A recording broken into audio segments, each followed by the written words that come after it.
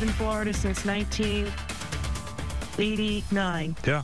Never have I experienced damage or the amount of tornadoes that came through this area. Yeah. And it was the most frightening thing I've ever lived through.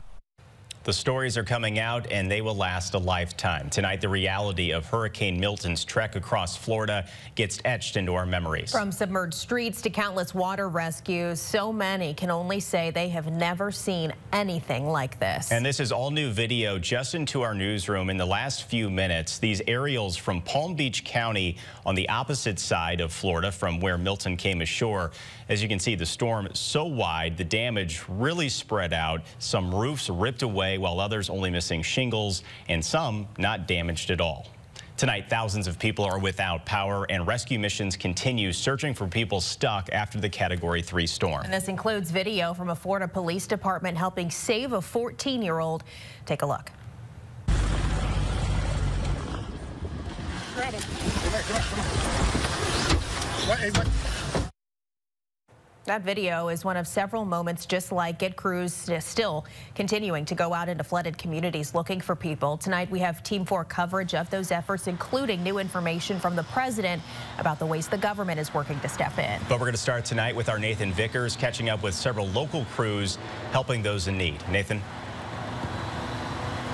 Well, Corey, we've just learned, too, that the Missouri Governor Mike Parson has started pulling back some of the resources that the state has been sending to Florida, saying that they're no longer needed. But here at the Red Cross and at other local agencies, it's been all hands on deck preparing to help people through a second round of devastating storms.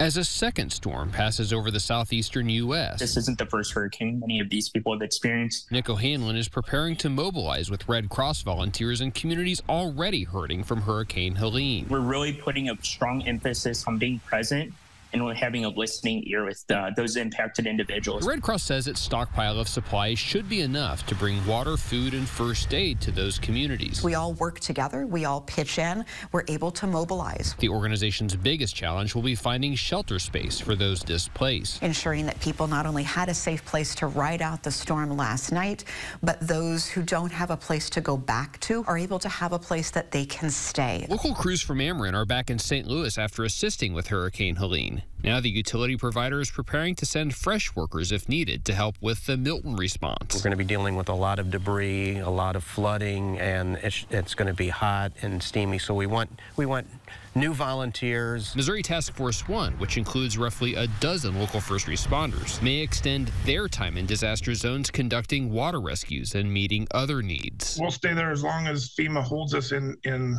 theater. So once North Carolina releases us back to FEMA, then if they need us, they'll put us in play. It's work that takes people willing to rise to the challenge for a second time. The destruction might not have been as bad as what we anticipated, but for that person's home in these communities, this is the worst day of their life. Well, the Red Cross says they have plenty of supplies to send down south. They say they are still looking for volunteers for this and some of their other missions. They say that while they're responding to Hurricane Helene and Hurricane Milton, they're also looking for more blood donations so they can continue to send those supplies to the southeast. Reporting live, Nathan Vickers, First Alert 4. A lot of need, Nathan. Thank you. Tonight we continue.